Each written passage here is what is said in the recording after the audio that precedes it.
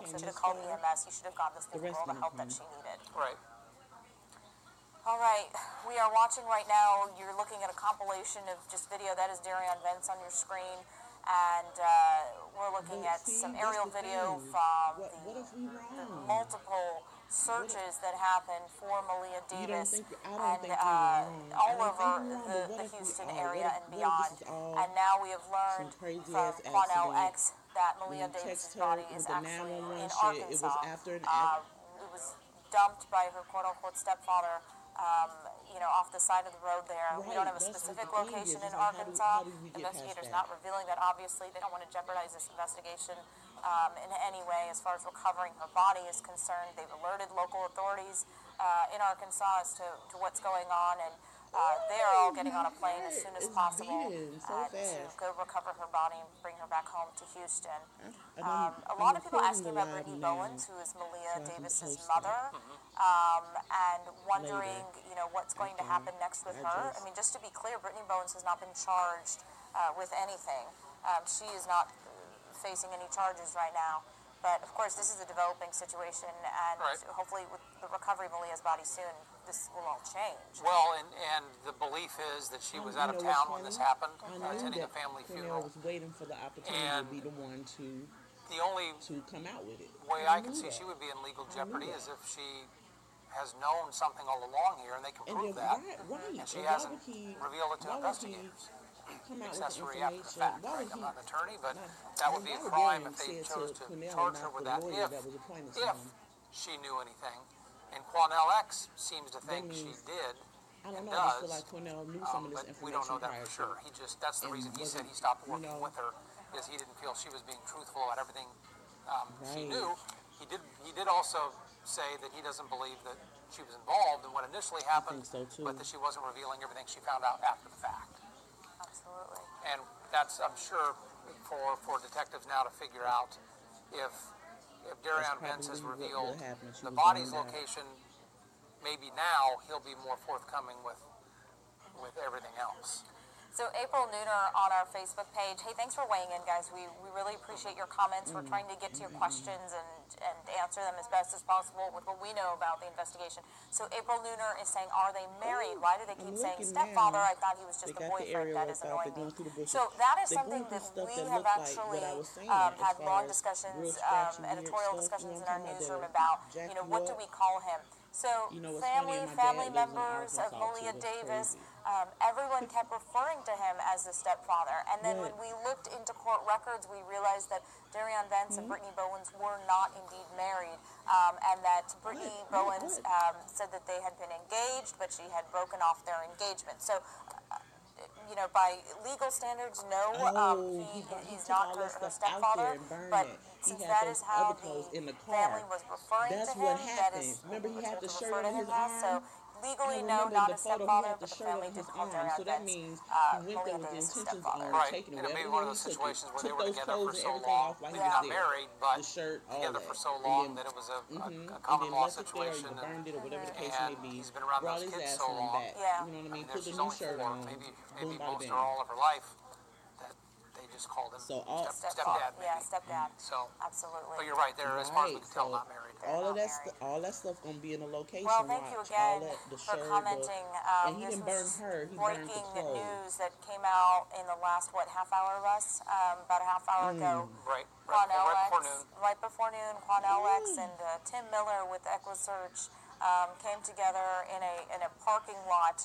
A strip center near Westridge in South Main. This was just west of NRG Stadium. The significance of that location, there is no significance to that location. It's just kind of where they called reporters to gather to mention this. But Quanell X revealing that he had a very long conversation with Derion Vence in jail this morning, and that it was during this conversation just a few hours ago that he was able to get from Derion that Maleah Davis was one, dead, and two, that Derion had admitted to tossing her body onto the side of the road somewhere in Arkansas. And that's why the Quanell X was was mostly all told superficial apparently too. the specific location as to where her body is. He would reveal that to reporters. But Quanell said after the conversation, he took a look to see, just if the distance to what Derion Vence was saying and the timing and everything added up, and it very much did. It seemed very accurate. So it sounds like authorities are going to be working on this tip that they were just given, and they're now heading to Arkansas to get more information and hopefully recover Maleah's body. Yeah, 3 o'clock today they'll be boarding a plane over Sharon, and you have to figure that. Well, we don't know where the states are heading, so it could be, an hour and a half flight. It could be 3 hours. We don't know where exactly they're going. We don't know Derion Vence's connection to Arkansas, if there even is one. A lot of people have been asking online today, why drive to Arkansas to dump a body along the side of a road? That doesn't make a lot of sense. There's a lot of country between here and there. And yet, that's what he said he did. So, that'll be one of the questions we'll be asking detectives when they're ready to talk to us about all this. It was interesting to me that we heard from Equisearch and Quanell X. I'm telling you, he had to wait on the go. He had to wait on the word of what you know what I'm saying? He didn't plan that alone. Until probably they confirm it's accurate information. But they do, I'm sure, appreciate the tip. I am just looking at this, and Derion Vence is originally from St. Louis, Missouri. I know that we've reported that before. And if you just look at a map, you have to drive through Arkansas to get to St. Louis. And maybe he's done that. Maybe he was doing times, that drive, and so that could be the connection. I don't believe in our reporting and in our investigations that we have found any connection with Derion Vence having any connections in Arkansas specifically. But he is originally from St. Louis, and you got to drive through Arkansas if you're going from Houston to get to St. Louis. So it could just be in a random. Her body could be in any spot through there because you would drive right through the state. I wonder. Kelly Bone was just asking why haven't they contacted Arkansas authorities? She doesn't need to be on the side of the road any longer than she has been already. And they have. They've already contacted the Houston law enforcement's already contacted Arkansas, like they had been in Texas. Wherever they believe that body is, and given them the location, and we can just assume that they are out there protecting that crime scene and that little girl at this point. So no, they're not waiting till they get there to go see if this is accurate information. They may know already that body is there because they've sent Arkansas law enforcement to that scene. Someone else asked, how quickly can you get to Arkansas? By car, we checked that out, and the state line is about 5 hours, roughly, give or take, from the Houston area. But again, if it's deeper into the state of Arkansas, it could be a lot longer than that to drive there, but they're flying, so they will be there rather quickly wherever they're headed. But Texarkana, we figured, is about 5 hours. That would be the state line between Texas and Arkansas. Again, we don't know specifically where her body is in Arkansas, so that information, hopefully in the next couple of hours, will be coming down to us. Investigators want to get there first. I know everyone is wondering on our Facebook page, like you said, Russ, why aren't investigators talking about this? Why is Quanell X and Tim Miller talking about this? Well, they're on their way. They're heading up there to recover her body. They've alerted authorities up there. They need to, to block off the scene. They need to collect their evidence, and they need to bring Maleah Davis back to Houston. But we believe detectives were there in that parking lot where the press conference took place. Meeting with Quanell and Tim Miller prior to their impromptu, talk with reporters. Detectives did not go on camera. No. But, and again, that may just be because they don't want to go on the record yet with any of this until they have been able to check it out. Quanell and Tim Miller are free to do whatever they want. They're private citizens, but detectives didn't want to maybe go that far until they know that this is accurate information. So some people are asking, where's the biological father in all of this? I've seen that scroll by here several times. He was not involved in Maleah Davis's life. Everything that we've looked into, I mean, he has spoken since her disappearance, but from all accounts, at least through the family, Maleah Davis's biological father was not involved in her life. But he is around, right? He is around. He is local. He is around.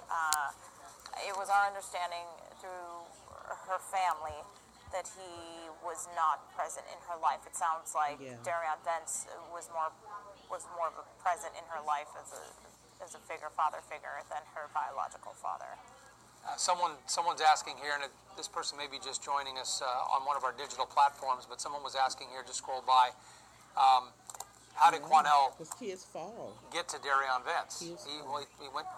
You're allowed visitors in jail, and he went to go speak with him in jail, and that's what happened. And Quanell would not give any details about what he said to get Derion to reveal this information. All he said was, quote, two men talking, is as far as he would go with what actually took place there inside the jail. But, you know, was it just yesterday that Quanell, or 2 days ago, he said that he was no longer going to work with the mom, Brittany Bowens, and immediately he then starts focusing on the stepfather and goes to jail and gets this information. And immediately hands it over to police. I want to see that. And off we go here with now. What was done, hopefully, is you know what I'm saying. This a conclusion to this. This is the most important. However, child case, and Maleah Davis can be brought home. Yeah, just an awful case. Yeah, it's so hard when a lot of people have commented. You see these pictures of this sweet little girl, and she lived a tough life. There were allegations of abuse. She's had to undergo brain surgery. At just 4 years old, she has been through a lot, and now we're being told that she is dead, and body was tossed on the side of the road. It's been 3 weeks. This is the biggest piece. It's nothing parents else to are not. hold. No one likes to hear stories like this, and this is all very sad. But again, hoping for some closure.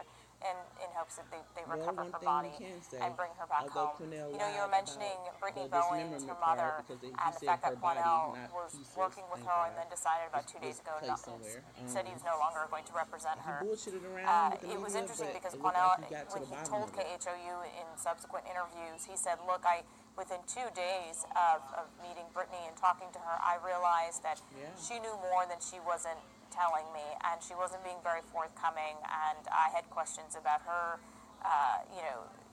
what sort of role she played in all of this. But he said he stuck it out a little longer to get some information, and it could be that he got the information that he needed.